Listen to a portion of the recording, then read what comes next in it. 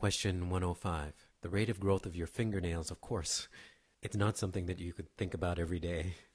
But the answers are so far apart, literally 1,000 times apart, that it should be fairly easy to identify an answer. I'm sure you may have your own way to do this, but for me, I would just take a random starting point and then convert it into something that I can imagine, which is over a period of 1 year. To get to meters per year, I need to get rid of the seconds.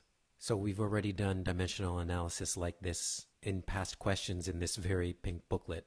So 60 seconds over a minute, 60 minutes over an hour, etc. Seconds cancel, minutes cancel, hours cancel, days cancel, and so we end up with meters over years.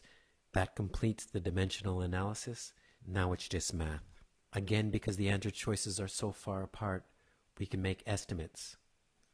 This is 25. This will be 400. 4 times 25 is 100. And there's 2 zeros left over. 1, 2, 3 zeros gets rid of 10 to the minus 3.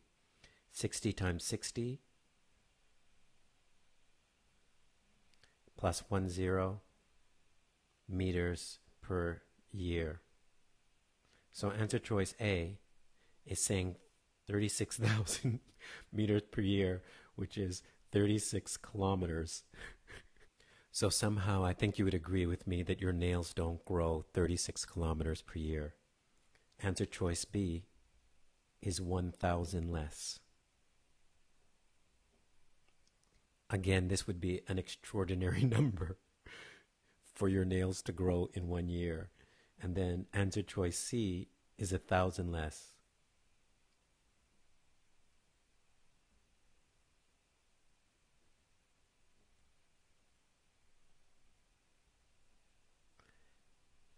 Now there's a welcome sight.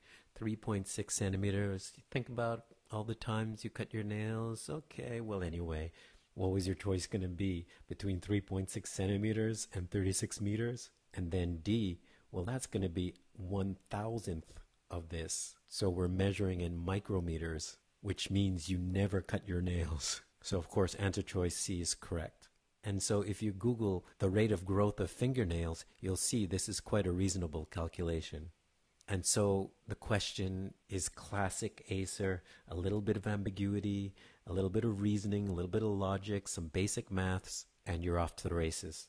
So dimensional analysis in GAMSAT Math 2.2 and lots of MCQs. In the GS1 test, we have the rate of growth of your patella.